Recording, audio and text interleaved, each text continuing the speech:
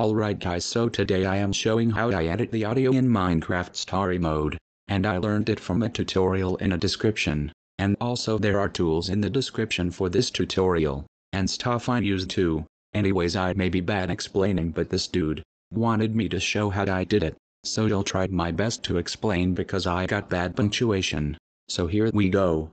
Now I use Telltale Speech Extractor to find the annotations of an audio, so that way I can search it easily. You gotta open a TTRCH2 file like these names for example.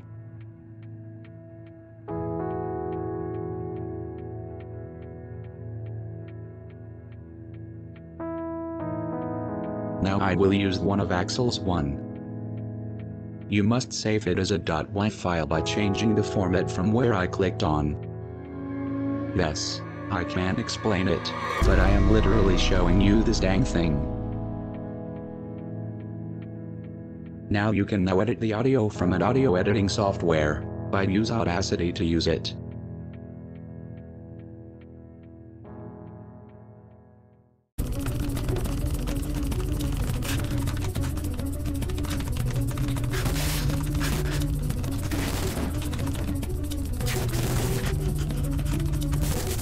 Must make the audio.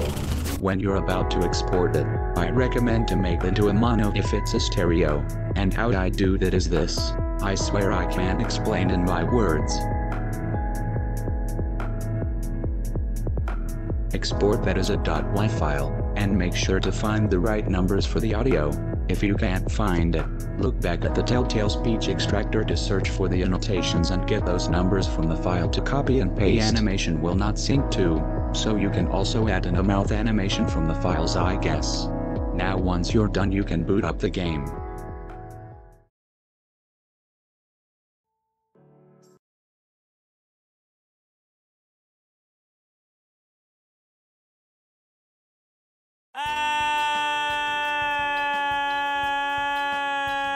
Thank you for watching. I hope this helped. If not, I sucked at explaining. Anyways, there you have it.